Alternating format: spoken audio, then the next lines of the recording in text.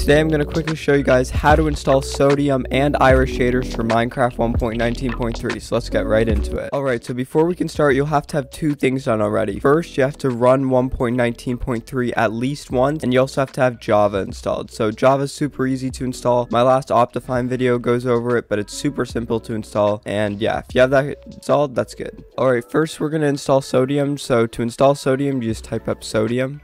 Once you type that up, you're just going to go to curseforge.com right here, Sodium. And once you've done that, you should see this is the official one. It has 17.5 million downloads. And you're going to scroll down right here to where it says Minecraft 1.19. And you're just going to click it right here, download file. You're just going to click keep, and then you should see it will start installing to your computer. Next, we're going to get Fabric installed. So to install it, you're just going to type Fabric Minecraft. And then you're going to go to the fabricmc.net. Then from here, you're going to click up here and it says download, and you're going to download two things. First, we're going to install the universal jar. So that's to install Fabric, so just click that. I don't know if this is required for all mods, but it's good to also install the Fabric API, which is super easy. So just click that, and it should bring you here, and you just need to click 1.19.3, which is right here. Alright, so you should see all three of these installed. We're going to get Iris installed later, just so everybody who just needs Sodium installed can just watch this part. And yeah, let's just get it all installed now. Alright, so these are the three things you just installed. I just moved them from my downloads folder to my desktop. So we got the Sodium Fabric, the Fabric installer, and the Fabric API. So first we're just going to install Fabric, so you're just going to double click on it and wait, and you got to select your version you want. So I'm choosing 1.19.3, and you just click install.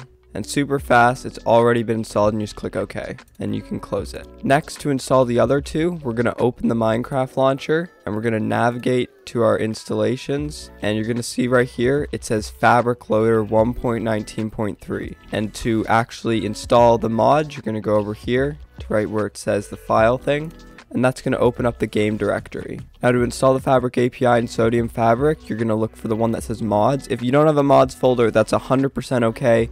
You can just right click and add a new folder and name it mods, and make sure it just says mods. So we're going to double click on mods, and since I already have these in here, I'm just going to remove them. Doesn't matter. And we're just going to drag in the Fabric API and Sodium Fabric, and that's it. So we're going to reopen the Minecraft launcher, wait for it to load with this sick new animation. And once it's open, we're going to look for Fabric Launcher 1.19.3 and click it. We're going to click play and open it. Alright, so we're in Minecraft now, and you'll know that we have Sodium installed if you go down to Options, Video Settings, and you see this menu that doesn't look like the normal one. And yeah, you can leave it just on its own now, and you'll get a great boost in performance, even more than Optifine. And yeah, if you want to learn how to install Iris shaders, just keep watching. Alright, so Iris is super easy to install. We're just going to type up Iris shaders, and we're going to click the first one, irisshaders.net, and we're going to go to download now. We're going to click download universal jar, just like before, and it should start installing up into the corner. Now before we leave this, we're also going to want to install our preferred shaders, so I'm going to just use BSL shaders just like before. So we're just going to type BSL shaders, and you go to this one, download, and click download via CurseForge. Then you should be brought to CurseForge, and you'll see the download has started up here. Alright, to install Iris, we're just going to double click on it, and you'll be brought to this page. So select the game version. We're using 1.19.3, and you don't need to change any of this if you're just installing it normally on your normal disk. You're just going to click install, the download, and that's it. So now to actually install the shaders, we just have to open our directory again. Alright, so you should see down here Iris and Sodium for 1.19.3. We're going to click our installations and choose this little thing here. And now when we're in here, we're going to locate the one that says shader packs. If you don't have it, once again, you can just create a folder that says shader packs, and all you're going to need to do is open it up. Well, I already have mine in there. You just have to drag it in, and that's it. Alright, so we're going to hop back into the Minecraft launcher, and you can see here that we have the new version installed, and all you need to do is click play.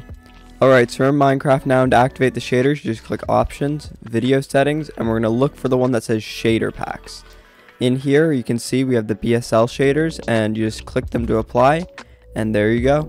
And yeah, that's how to install Sodium and Iris shaders for Minecraft 1.19.3. Hope you guys enjoyed the video, and see you in the next video.